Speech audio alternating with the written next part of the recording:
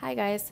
This week I wanted to talk a little bit about what to do to get inspired a little bit, because as creative people it's very difficult to continuously output stuff without feeding and intaking things. So I'll take you along this painting that was done in Procreate some time ago. I'm not really sure when I finished it. I think it's like a year old now, but I really liked this piece and I thought it kind of had to do with the topic at hand. So let's get to it.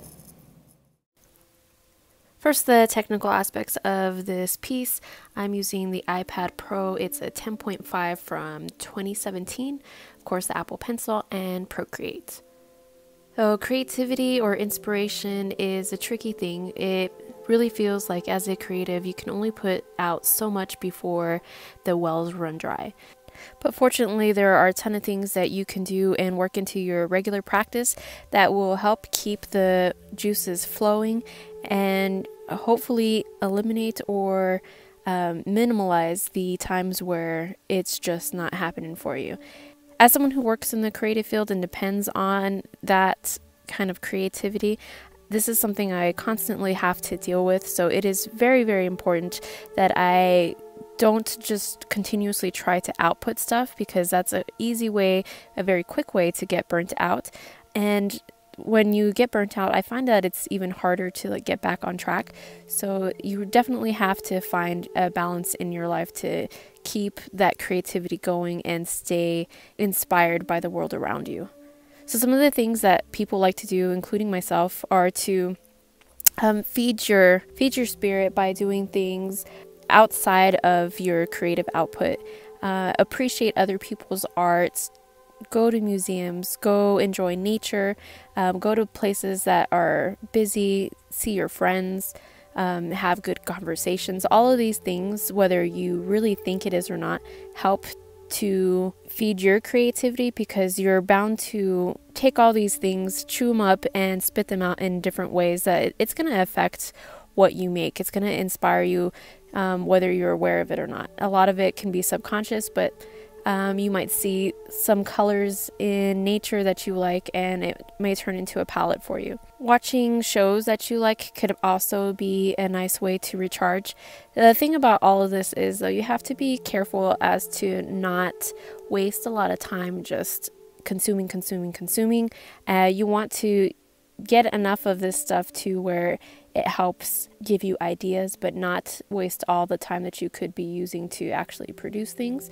You don't want to use it as a crutch or an excuse, but it is definitely helpful. One other way to kind of get recharged or just get a little bit influenced is, of course, reading. Reading is an excellent thing to do to help inspire you, to actually force you to imagine some things. I like it because you're not given everything.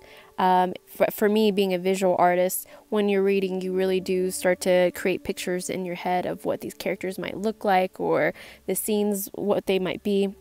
So I think that is a really nice way to get inspired for illustrative purposes, but it doesn't have to just end there. I'm sure that any writer or lyricist can find inspiration in the written word as well. So speaking of reading, one of the stories that I constantly come back to, I've read several times throughout my life and have always loved, of course, is Alice in Wonderland.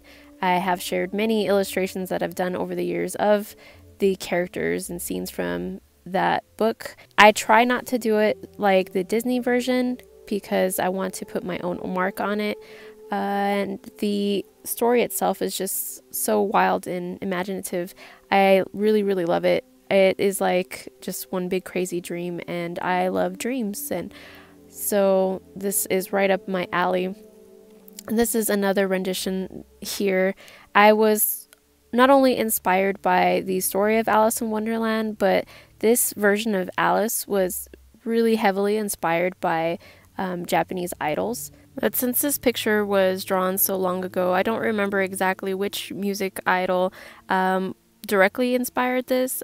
I think it was Kyary Pamyu, one of the people to kind of inspire this. She has a wild style of her own, and I think she's adorable. I think a big problem we have with creativity, and I know for sure I'm guilty of it myself, is thinking that you have to be inspired or be feeling creative in order to produce art. That is absolutely not true. And if you were to talk to any professional, they could tell you that for themselves as well. That would be impossible. We would go through such long bouts of not making anything if we operated in this way. So even if you're not feeling inspired, it doesn't mean you can't or shouldn't work on some art, because sometimes just showing up and doing some technical exercises, drawing a page full of hands or eyes or something else you're not very good at, a little bit of those kind of exercises can actually unlock the doors to that creative output. And it's also a fun challenge, so you can also try things like pull up a book and do some bibliomancy and pick like the third paragraph and try to illustrate it in some way, or take a favorite character and try to do a mashup and some kind of twist on it, so that you're not doing just a direct copy of any given work. These are creative exercises that you don't have to feel particularly inspired or creative to execute. And the more that you do these kind of things, the easier it gets to produce whenever you want to. It's really like a practice, a muscle that you constantly have to flex.